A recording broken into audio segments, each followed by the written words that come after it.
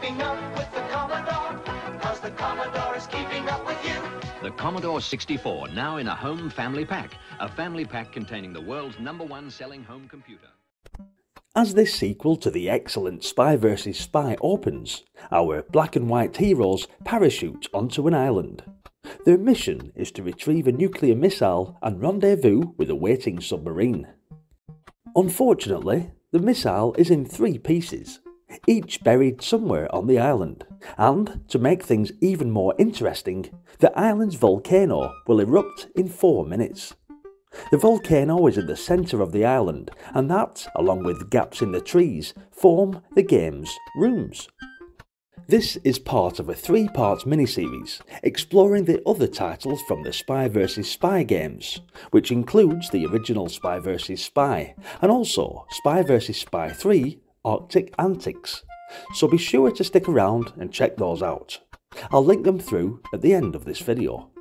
Anyway, back to the Spy vs Spy 2, the island CAPER, and 3 white specks in the sand show that something is buried there, but you won't know what it is until you pick it up. If it's a trap, and it wouldn't surprise me if it is due to the nature of the game, then it's too late. In true comic book style, your spy is covered in sand which collapses into a heap as your opponent pauses for a brief giggle. As in the first Spy game, the action takes place on a split-screen display, showing the part of the island the spy is in. On the right is a panel of options, from which you can vary the number of players and level of difficulty of the game. To the left, each player has a trapulator, from which fiendish devices can be built. For example, a pit can be dug in the sand with the spade and then covered by twigs found on the ground. A bomb buried to look like an object, or a gun drawn and fired. Finally, a rope can be made into a trap by suspending it from a tree to the ground. Anyone standing in it will quickly be hoisted upside down to dangle from the treetop. Or, if those are too subtle for your taste in violence, you can always belt each other with clubs. The damage from any of these attacks is removed from your energy bar, although this can be replenished by resting.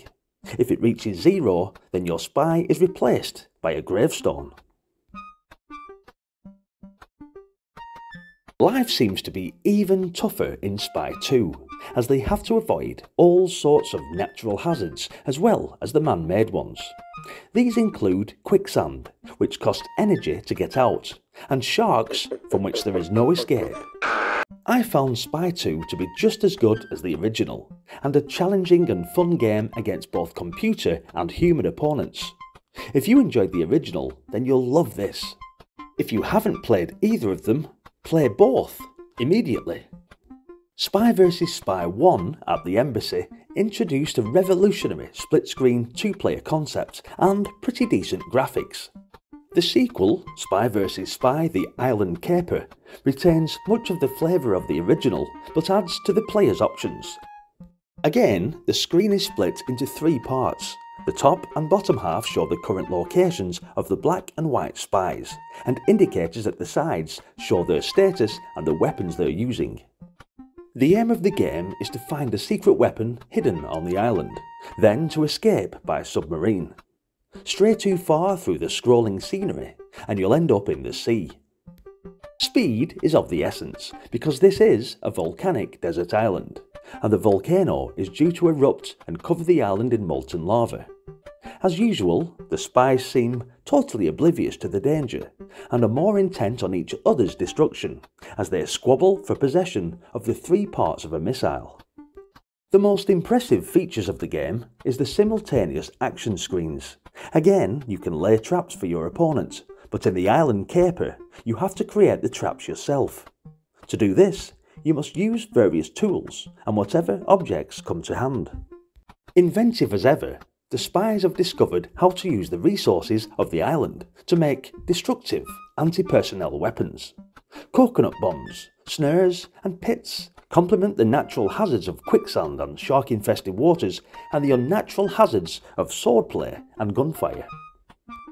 Trap control is exercised by the skillful use of the trapulator, which tells you what objects you are carrying.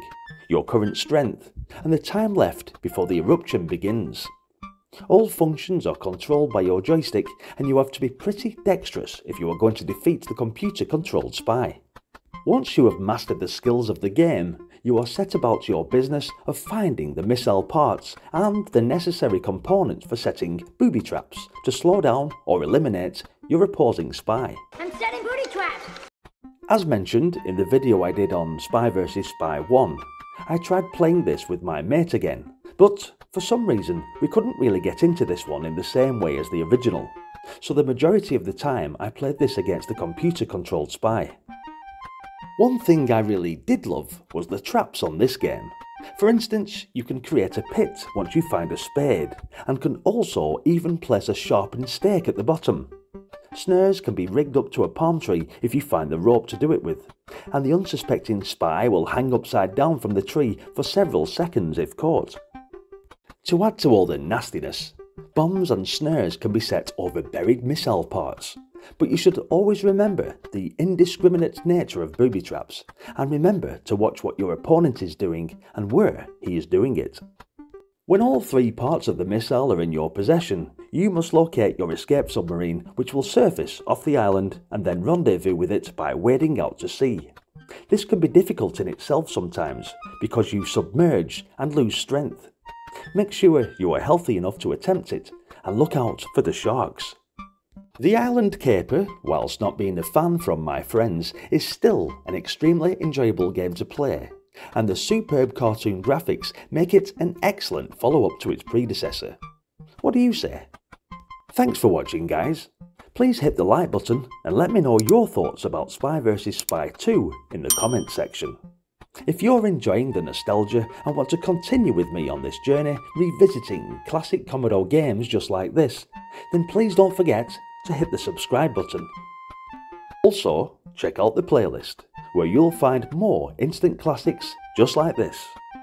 Hope to see you on other videos in the channel, and until then, bye for now.